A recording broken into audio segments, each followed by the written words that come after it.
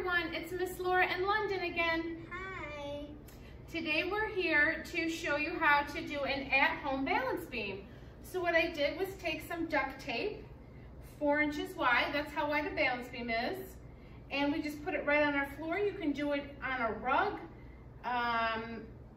4 inches wide, and we're going to give you some ideas of things you can do while you're at home stuck inside.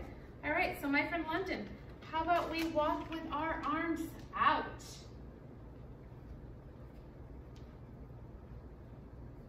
Yes. And now let's go backwards. So these are things we do in our gymnastics class, except we do it on real beams. All right, now up on your toes. Head up, eyes up, beautiful. All right, now we're gonna walk sideways. So I like to call this my zipper step. So you look straight ahead.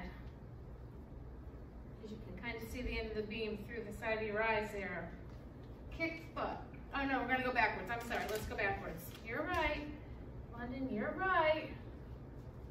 All right, now we're gonna do our kick step. So we're gonna bring our knees up. Nope, we're gonna go up, out, and step. Very good. One more. All right, let's turn around, and we're gonna do a real kick step now. Kick up, and remember, your top stays straight. You're only kicking from your hips. Made my cheat sheet. All right, mountain climbers. That's when you take a big step, knee down. Keep your chest up, yeah, you gotta stay up. Down. Down. Can you hit my knees? Okay, now we're gonna go ahead and stand on one foot.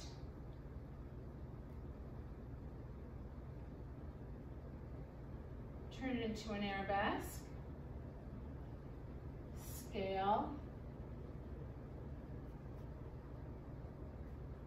Let's step and do it on the other foot. Ready? Foot up. Arabesque. Scale. And step. Good job. Let's do some hops. So let's just do some nice easy little hops. So hop, hop, hop. Good. Now let's do some bunny hops. So that's when our feet are nice and together. 2 feet. Up, up. Good job. After hops is jumps. So how about you try a split jump? Very nice. How about we turn sideways? Straddle jump. Nice. Okay, you remember we did a pike jump. Try doing it face this way. Good. Now, kitty cat. So you're going to take a big step forward. This knee goes down. Keep your chest up. We're going to go and grab the beam in front of us. This front leg goes back and up. Head up. We look like a kitty cat. Now we're going to go back.